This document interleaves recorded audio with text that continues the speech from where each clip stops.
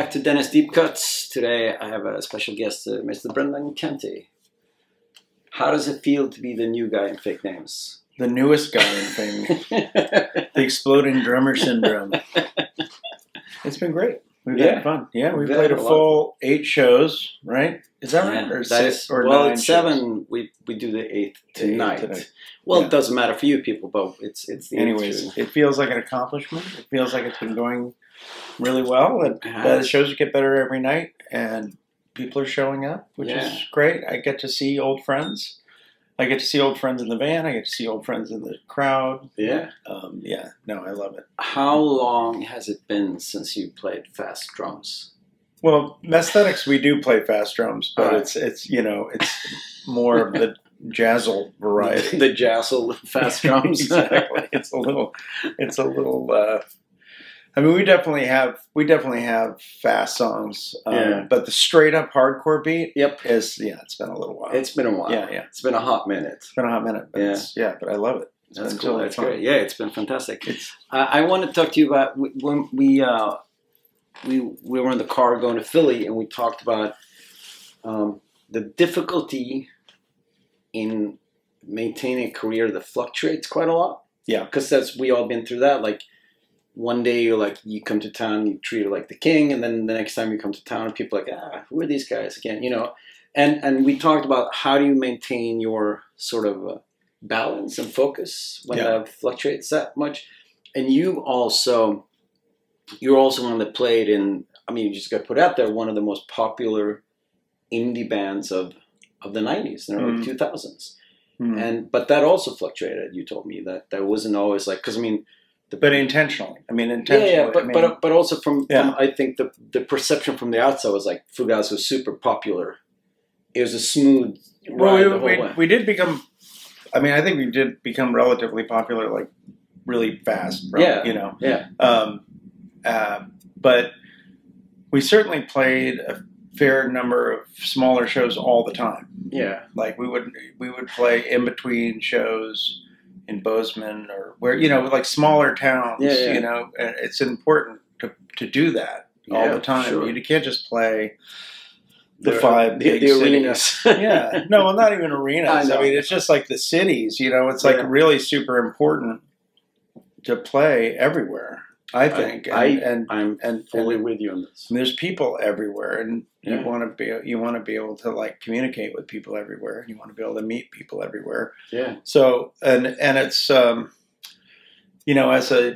as a second place finisher on the East Coast to New York all the time. DC, it used to be that people wouldn't come through DC at all. So I really think it's super important to play wherever you can. I also, at this point, I'm 57 years old. Like, there's friends of mine all over the place. Yeah. But I've never really thought. I actually have never really thought of it as like peaks and valleys. Yeah. Because it's more like you're growing. You're growing the band. You're growing yourself. Yeah. Like, so to me, like actually, like getting it. Like even this band, like sort of like making bread. You're creating proteins that kind of we're all going to rely on as a memory bank and as our own personal histories together, or our histories as a group. And so we'll refer back to things that we've done. And one of the important things is to play, dance studios in Oxnard. I mean, we will never forget that. No, that we will never forget. I mean, it is easier to forget the shows. They're like just a regular club show at a town. You're like, it was fine. But then when you do play a floor show in Oxnard at the tender age of 57, you're like, I'll remember this. I'll remember. I remember the ones. I mean, it's be disingenuous to look back and remember with fondness all the great small shows you played with in Fugazi and not want to be there now. Yeah, no. I love them just as much now as I did. No. Truly. I mean, I was kind of at my most miserable state when Fugazi was at its biggest, which is so ironic.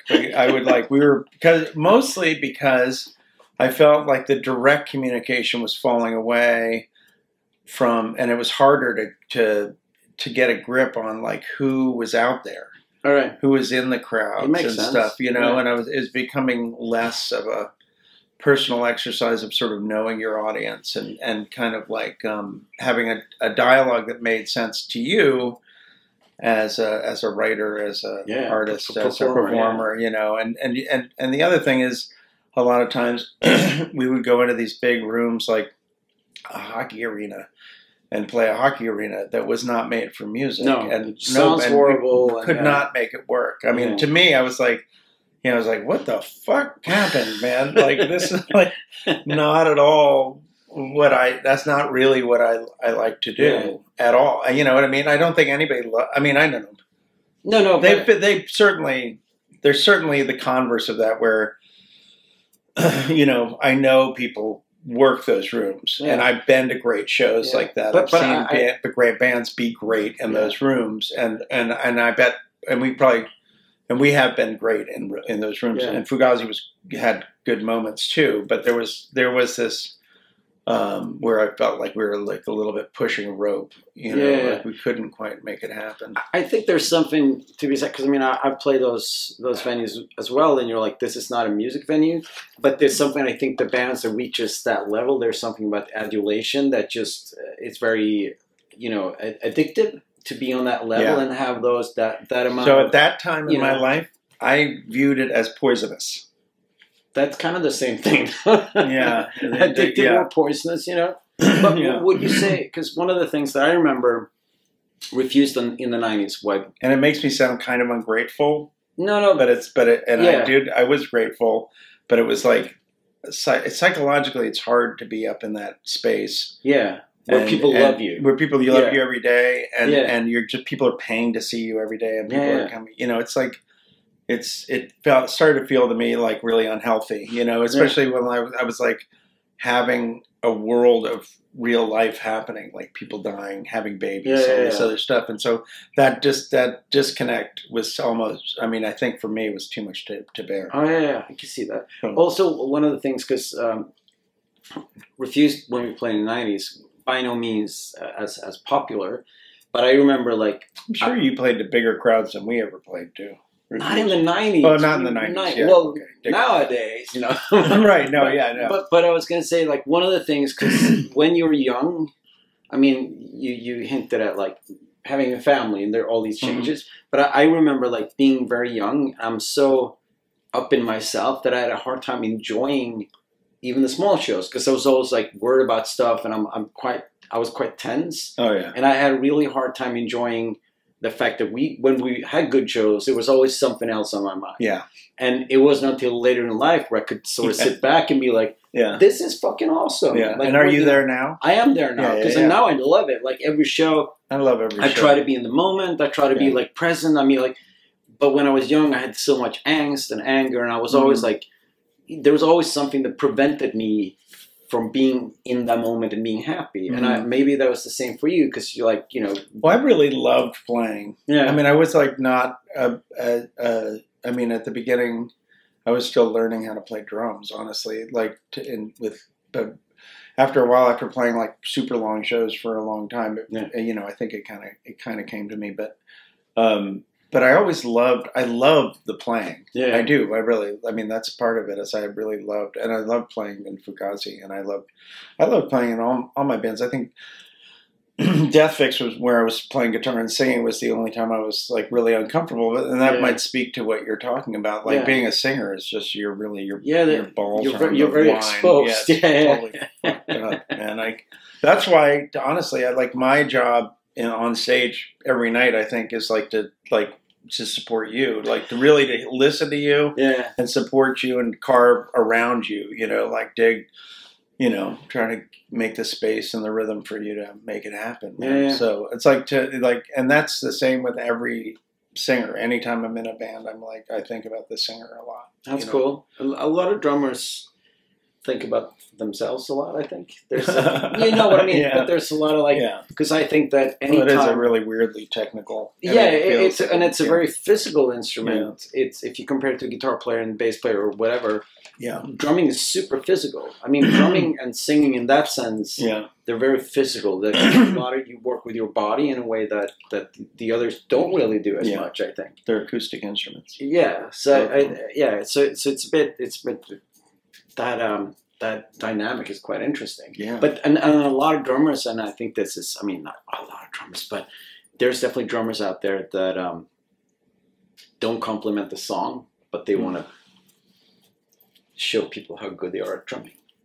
Which is, I think, I mean, the few times I've helped produce bands, it's always been like, no, play simpler, play to the song, play. That's one of the great, ironic things about drumming, or one of the horrible ironic things about drumming, is that if you really get into the business of making your records, if you want them to sound great, you've got to stop. You got to dumb it down. Yeah, you got to stop showing off. It's a real problem. That was a real issue. It still is a real issue with me. But then with the Messthetics, there's a lot of shit happening in that. But we recently added James Brandon Lewis as a saxophonist on our next record, and that recording process was really interesting because I had to. He's more like a singer because it's another acoustic instrument. It takes up a lot of space. Yeah, a lot of space, and it's loud, and it's and I felt like I could duck back into more of a supporting role in it. It made the job a lot easier, and it made the record a lot better. Yeah, and so it's like it's a whole other kind of record. That's cool. Out in January, I think, or February.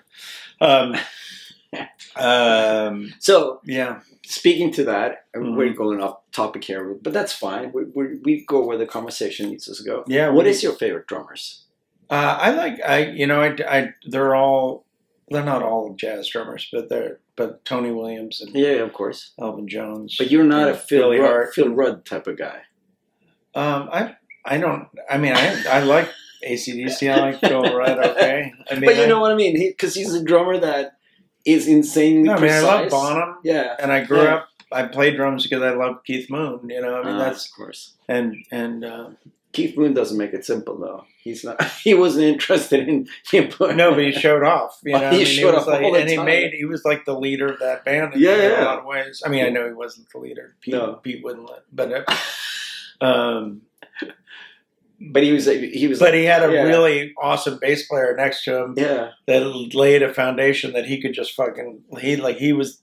Entwistle was the jungle gym that. That Keith Moon could play on. You know? For sure. Yeah. So, but it's all the usual guys, honestly. But has there always been an influence? I mean, because I assume when you start, jazz stuff. Yeah. Yeah.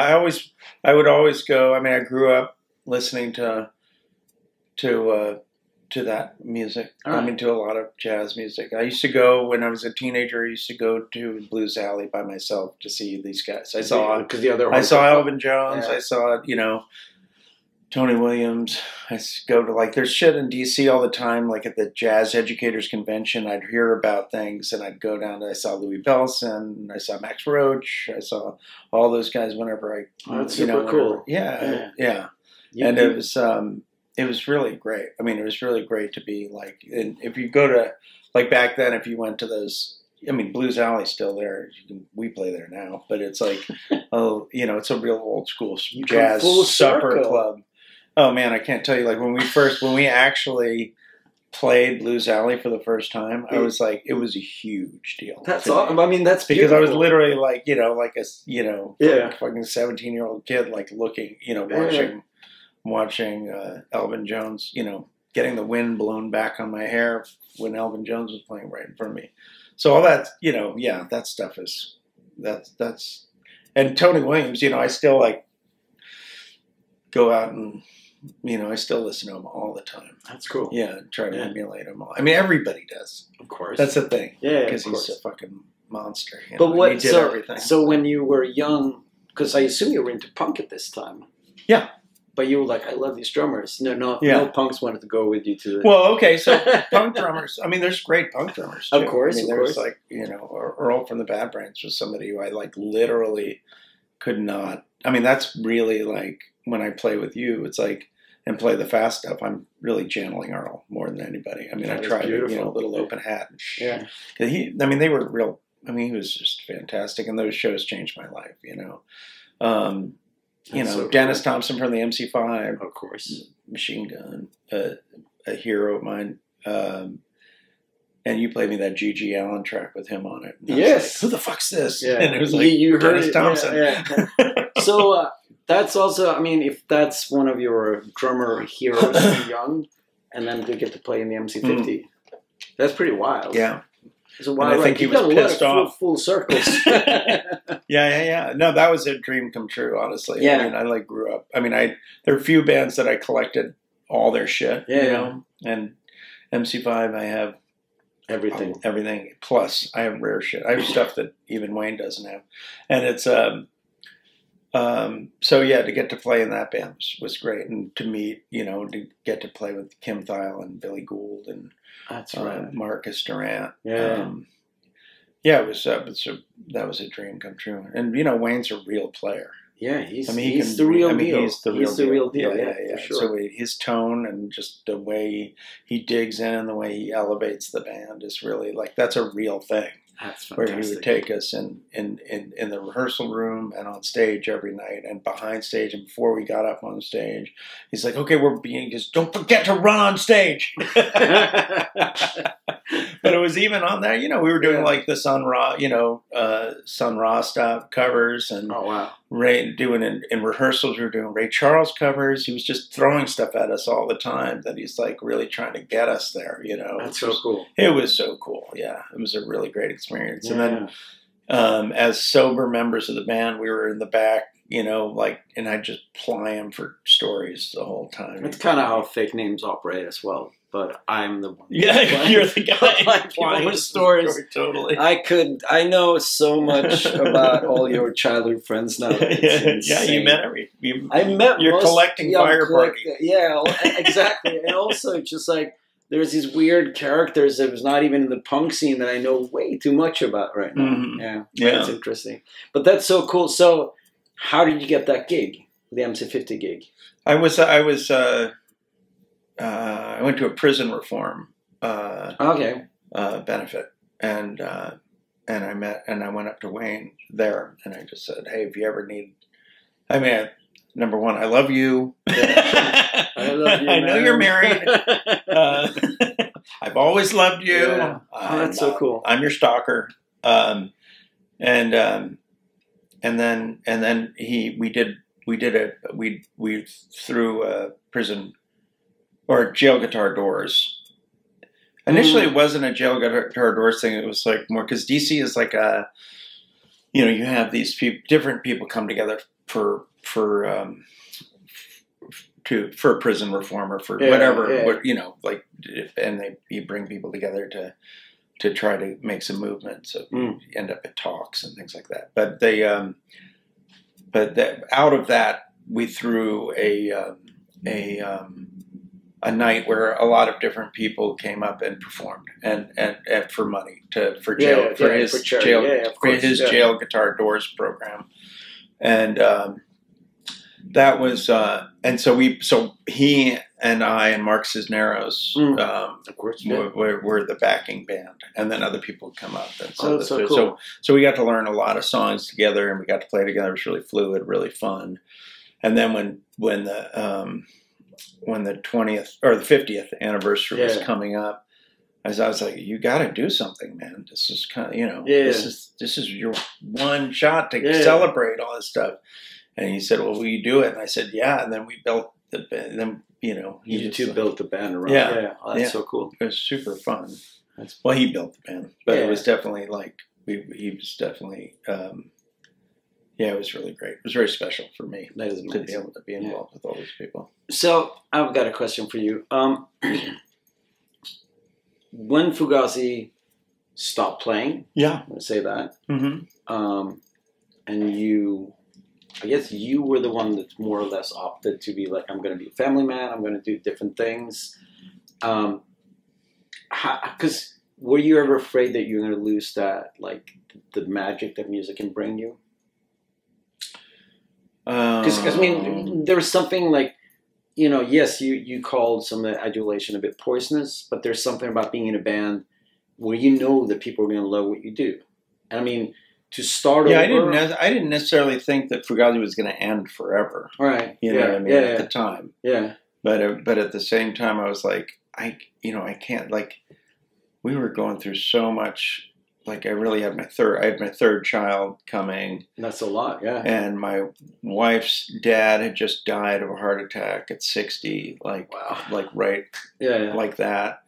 And other parents were passing away, and it was just it was an impossible thing. I mean, the first 10 years, then we had a fourth child. Now, I know that's my fault, but, I know that. Yes. So I don't know. I mean, looking back on it, I think it was I also felt like, honestly, I needed to grow up. I needed to, like, this, and I was trying to get everything out of Fugazi. Yeah. Right? I'm literally, like, trying to get my friendship, my work, my creativity, my money. Yeah. Everything was coming out of this one, sort of fucking killing it. You know what I mean? Yeah. It was like making me resentful of that. I was that's not good. You're like, come on, like, and also Fugazi was, had a set of rules that we couldn't, like Todd Barry has that joke where it's like, he's like, I can envision somebody coming into a Fugazi practicing gang, probably the drummer, and it's the joke. He goes, "Hey, I got a crazy idea. How about $6?" I was like, "Shit, Todd, man, that's." He's like, it's a bit too on the money. Because $6 plus times 1,000 people a night means I don't have to have a roommate when I'm 40. So, and I was like, "Oh shit, Todd, that's so true." Like, I was just like, "How about just a little more?" Because, man, it was like that first 10 years of having 4 kids under 10, it was like, I see that. Like, I earned every one of these gray hairs, man. It was like really nerve-wracking. It felt... And I really like truly loved the band to a point where I really didn't see us being like a different kind of band. I mean, and part of that came from me, where it's like I didn't want the band to change. Yeah. I didn't want it to be like, oh yeah, we'll fucking not write a record for 5 years and also tour like 3 weeks a year. I didn't want to be that band. No. I wanted to be the band that we did for fucking 15 years, which was like full on, fucking tour hogs, man. I love that. I love that about Fugazi. Yeah. Because something would change in the dynamics when you become that band. It will like, we'll play some shit, it changes the complete dynamic, and then you become a legacy act. I'd rather close the door than do that. That's super cool. And so I think it's, I don't know. I think that was the right move, honestly. Yeah. Because it's like you don't really know what the story is of a band until you finish that last page of the story. You know what I mean? Like, so you got to finish the book. You know what I mean? So to me, closing that last chapter was, part and parcel of like giving it the respect it deserves in a weird way. So I guess maybe I did know in a way we weren't going to play together, but I also felt like it was the right move at the time, whatever it was. But it was hard. Yeah, I get that. It was terrifying and hard. Super hard to be like. All of it was terrifying. Yeah. All of being a 34-year-old or 33-year-old father of 4, it's ridiculous. Trying to make things work. And fucking hard. Because, I mean, even though, Fugazi was still like your steady gig. That was your job. And then you have to like, all right, so where do I go from here? Right. I get that super scary. But you're all still really good friends. Totally. Yeah. So that's a beautiful thing. Because, I mean. Best friends. I mean, I still consider them all my best friends. Like, I hang and play happily with Joe. Yep. All the fucking time. All the time. And I love Joe. And we're like the same. Like when we're on this stand, we're so different in so many ways. But when we're playing together, it's really like one brain, honestly, which is so nice. Yeah, Guy, I see, I play with him every once in a while, but really we just communicate all the time. That's cool. About things. Yeah. Ian, I see him, talk to him all the time. Yeah. Joe lives in DC as well, so there's still 3 of you that lives in DC. Yeah. That's cool. And Joe lives just 5 minutes from me, so we practice in Joe's basement. That's right.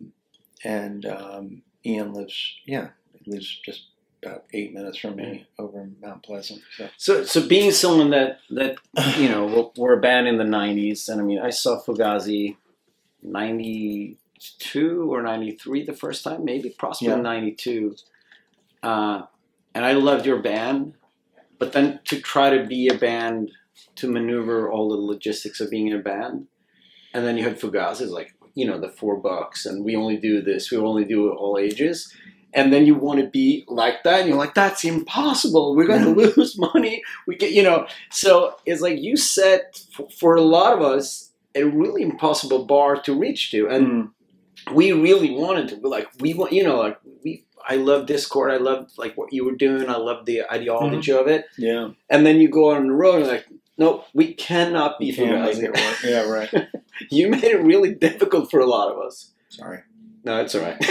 I mean, I think I had my wife's grandfather came up to me and was like, so I hear you don't want to make money. The first time I ever met him. I go, well, not really. I mean, that's not really why we're doing this. But I was like, you charge less money, more people come. Yeah. I mean, it worked for Fugazi because there were so many people, and we were selling, 300,000 records every time, and people were buying records and shit, Yeah. So I don't know. I mean, it's no. I mean, No, I we weren't getting rich. We weren't it. getting rich either. No, I loved it, but we couldn't do it either. Yeah, you look at that. What the fuck? Yeah. My dad. I mean, I've been playing music for a very long time, and always on the periphery of pop culture. What we do. Like, we're over here playing music and we make it work. And my dad one time, he's like 10, 15 years ago, he's like, why can't you just write a hit? Yeah. I'm like, that's not how it works. The cover of Project Mersh, remember? Yeah. I got an idea. Let's make a hit record. Make a hit record. Like, that's not... I do a lot of video, and I'm always like getting in these meetings where it's like, people are like, we need to make a viral video. I'm like, really? Okay. I had a meeting. Cha-ching! Exactly. Oh, good idea.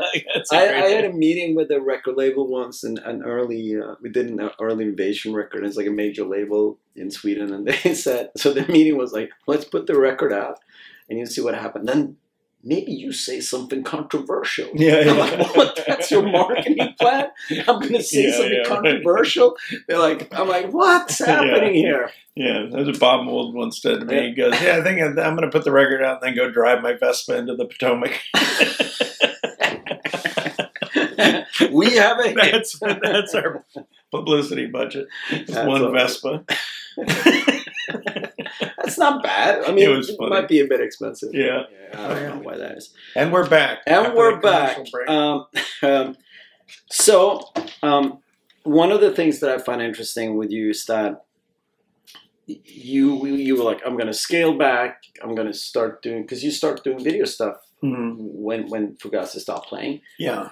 So you want me to just run down what that was all about? No. Okay. But no, the interesting thing is like now you are the road dog of that gang of people. Right, but I also still do video stuff. That is true. I know that. But you know what I mean? It is interesting that you're like doing something. But I like my kids are older. I have, 3 out of 4 kids have moved out of the house. They're all thriving and makes life lovely easier. people. Yeah. And my daughter is 16 and presently in a band with Alec Mackay's daughter, which makes me so happy. I met them at the show in DC. And they're and so it's just easier to leave, basically. Yeah, easier to my leave. Dog passed away after 17 years. No. That happens. It happens. I got rid of my COVID. A very old dog. I got rid of my COVID chickens. Yeah. And now we just have the cats left. All right. So it's a pretty turnkey existence, as they say. That's cool. No, it's nice though, and I'm also working like I'm not just like hawking my work. So actually, like people ask me to do things, and I did a lot of projects over COVID. So I did a few records with people, just because I was itching to play. Yeah. And Messthetics really weren't doing anything. Anthony had moved out to Monterey. Oh, okay. Yeah, he was like during COVID. Yeah, he was really careful about stuff because he has some in-laws who were immune compromised. So he had to be really careful, and he moved out. He always wanted to live in Monterey, so he went out there for a while, was teaching out there, and Joe was teaching. And so I was like, okay, I'm just going to do, and I was doing all sorts of video work during COVID. And I did a few records. I collaborated with like, different people, like Mike Want did some stuff, and this band Tunnel, who the record came out. I like the record a lot, and your stuff, and I don't know. It was just feeling like it felt the right thing to do to kind of honor some of those projects, to actually let them like be on the road a little bit, because that's like the ultimate payoff of recording a record is that you get to go out and play it out a little bit. And so, man, I mean, I was like, last spring, I taught film at Georgetown University, and I was like, I said no to a bunch of stuff. And then, so I was like, okay, as soon as that gig ended, I was like, well, I don't really want to do that again, or not right now anyways. Yeah. But I do want to get the fuck out of the house. And so I was like ready, so then I kind of signed up for all this stuff, which just happened to dovetail into this nutty spring. The fake names called Cam, like, it's fake names, Hammered Holes, Messthetics with James Brandon Lewis, and they just happen to all happen at the same time. So that's cool, though. I've been on the road since February. I love it. So good. Me too. It's been great. It's been the shows. I mean, we're in this like really magical period of like post-COVID happiness out there. People are so fucking happy to be out of the house, and no one more than I. Yeah, no, I love it too. I mean, it was weird when you have. For me, I mean, my entire line of work is to play music, and it is like. We put out these records so we actually can make money when we go on tour. We can sell the records on tour, and then we can get some money from the shows. And so the COVID was horrible for most of us. And I didn't have I didn't have another gig to fall back on. I mean, I'm sure I could do stuff, but you know what I mean. But it's weird. Oh yeah, I can do some stuff. I'm trying. Of course you can. Yeah, but you know what I mean. I didn't. So it was weird, and then now to have this opportunity, just like which to my bandmates a grin, like I'll say yes to every show. Right. No, they're like, I can't do that, like because a lot of the people that I do play with have kids and families and steady jobs, and I'm just the guy that's like, I'll play. Let's anyway. go. Let's go. I'm down with that. So I try to say yes to everything too. Yeah. But I don't. I mean, always. Life's too short not to play music. To travel, hang out. Well, I also like. I mean, just from playing with Anthony and Joe and James, I'm much more of a be in the moment kind of player now. Yep. So there's not a whole lot of trying to play it right. It's more of like I can hear that. No. It's more about just playing, being there, getting just like doing the exercise of and communicate. That's just like the comfort of like being able to respond to the space and your environment and make the most out of it. But I love even that backstage or wherever, just being I don't know, just kind of accepting it all. Yeah. But I love that because there's something about like just talking from the shows that we played together, there's something fluent about what's happening, which I really like. Fluid? Fluid. Yes, but fluent. Fluid. Yeah. And there's something about like every night's a little bit different, and it doesn't really matter. Right. And when you come to see band, I mean, I don't necessarily want them to be like every fucking note's perfect and the same as on the record. There's something cool about it being this live organism that changes slightly from night to night depending on our vibes, Totally. And I think that's great. Well, it's still developing. Like we said at the beginning of the conversation, it's like you don't know, the band doesn't become the band until it actually, gets out there and plays more shows. Yeah, for sure. There's this, I mean, you have to make mistakes. For sure. It's really important to make mistakes, And I think for us, it's like, I mean, this is, I think it's a super important / interesting conversation when we are with the pedigree that we have, because it's like, there's a lot of fucking ex-members. As an Irish there. Exactly. But, there's a lot of ex-members though. And it would be, I wouldn't say easy, but it would be like, we can go out there and play some covers of our own bands, old bands, but there's something I think that's a common theme for everyone in this band, that we want this to be the thing. We don't want the past to be the thing. The past can get some people out of the woodwork to come see us play, but then once we're on stage, we want this to be the fucking thing. But you know what I mean? The most important thing is that that it's happening now. Exactly. That's what I mean. Sure. There's something about that. Yeah. And I think that the more shows we play, the more it's like it becomes apparent that this is a real thing. It's not, it's like, we put together this super group to make some fast cash, because that's not happening. But you know what I mean? There's something, I really love this about like these like, 8 shows that we played. It's something that's really happening, and it evolves. And I think when we write new music, you will definitely be affected by what we're doing live. Yeah. All right, I'm gonna try to wind this up, but I'm gonna ask you, because we're playing all these shows, and you're doing the Messthetics, and you're doing all these Hammered Halls. You're playing bass. Yeah. I think this might be the last tour I'm playing with Hammered Halls, because Mary Timony, I think, is doing everything. Back in the fold. I hope so. But do you ever miss those big shows with Fugazi? That's sort of like what I miss playing those songs. I miss that. I'm sad that those songs aren't. I know other people play them. Yes, and I get a lot of that stuff, and I appreciate it. And maybe that's the best way that it should happen. That's the part I miss. That I don't like the idea of shelving songs. No, I hear it. You know what I mean? It'd be cool to be able to play all those old songs. So that's really that's the only part that I really. But miss. You don't miss because I mean we play and there's 3 people sing along and they're excited, but to have a room of I love it when people 800 people singing like Repeater or something like that. You don't miss that. I mean, I get a lot of.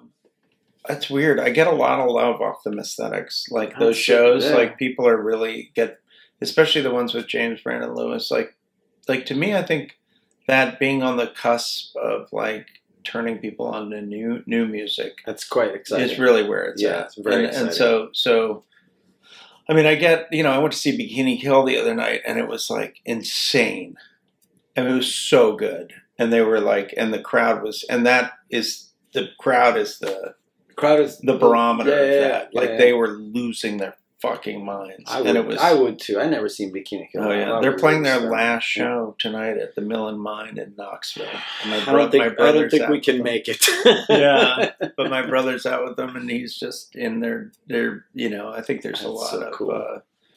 I think they're all sad that they're stopping right now, but I'm sure they'll keep playing. But so that. That's a beautiful thing. It is. I mean, like really, like that, and that's what it's all about. It's like raising the room and bringing people together into a room to sing along. That's a beautiful thing. Yeah, I miss that in a way. I mean, I guess we'll just keep working. Yeah, make people sing along. See what happens. Yeah, because I mean, it is.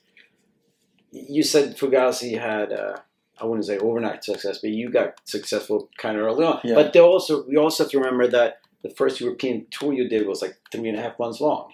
Oh yeah, we worked. We played a lot. That's what I mean. So it wasn't like we put the record out and you were the big hype. It was you worked hard. Yeah. And I mean, I guess like we'll just have to get out there and work. And next time we'll be back in LA. People will really sing along. We're actually at the LAX Airport Hotel. Yeah, near on the 14th floor. Yeah.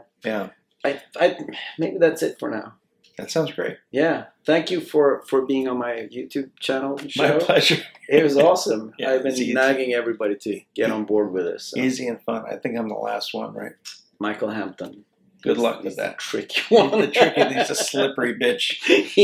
He's always like kind of dodging my attempt to like, Michael, let's talk about something. He's like, yeah. One of these days. Thank you so much for watching Dennis Deep Cuts. Like, share, subscribe. Thank you. See you in the pit.